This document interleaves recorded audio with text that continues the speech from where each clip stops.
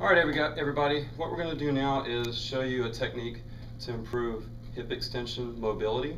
In our previous post I spoke a little bit about how important understanding biomechanics are throughout the entire body.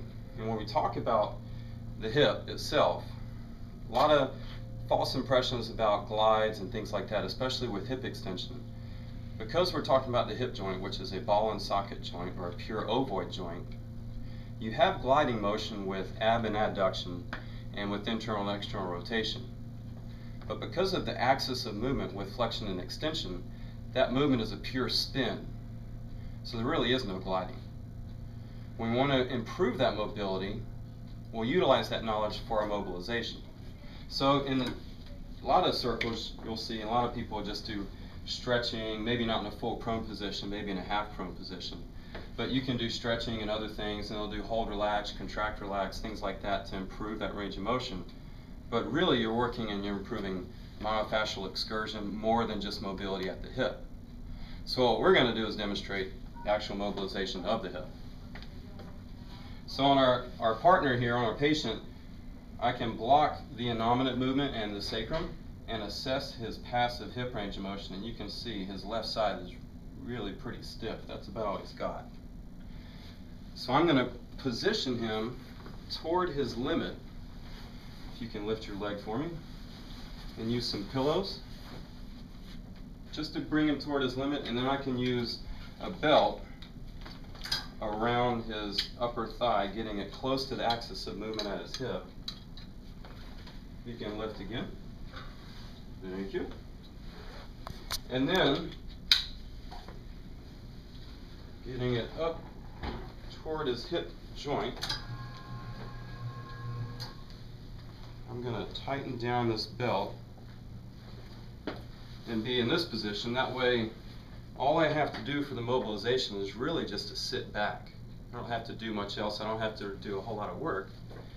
And here I can stabilize his pelvis so it doesn't rock around, and I have his leg so it doesn't roll around either. So I just sit back in this position, and then I could sit here and just wait for things to stretch, but I don't like to wait. I'm impatient. So I'm going to have him gently push his leg out toward me, which will work his abductors, and relax. As he relaxes, I can sit back more and take up slack. So you're really working on improving myofascial mobility or tone or tightness, things like that, that's limiting that pure spin movement.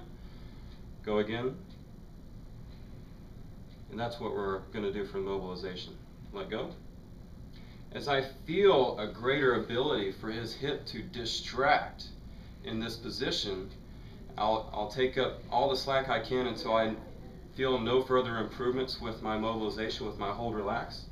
And then I put another pillow under his leg. So lift your leg again.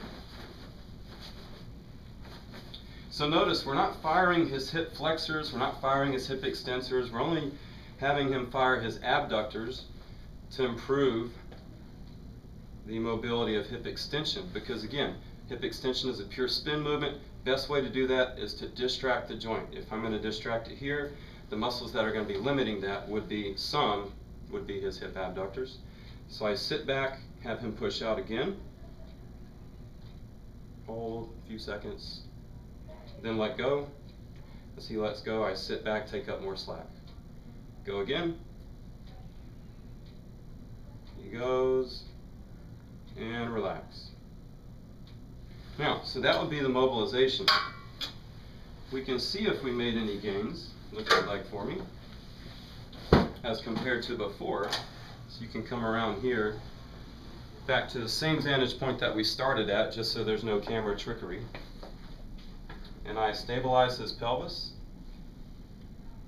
You can see how much hip range of motion that we gained. So it's at least probably twice as much. Important after this is obviously going to be re-education. So he's going to have to do some work holding into the end range, really working his glutes, because his hip hasn't been in this range of motion for quite a while. His butt and other hip extensors are not used to using this range of motion, so we're going to do prolonged holds. We're going to do a combination of isotonics, working in and out of that new range to get him used to that. Okay? Relax there. So just keep in mind, when you're working with this, not all, but most of our patients have limitations with hip extension. It's not just the myofascial mobility of the hip flexors. A lot of times it is actually the hip, a stiff hip. So hip, being a pure ovoid joint, spins with hip flexion and extension. So in order to improve that spin motion, you pre-position them at their limitation, at their end range, and then you distract the joint. And you can use hold relax or contract relax to help decrease that muscle tension that's limiting the spin movement and the distraction. Right. Thanks, guys.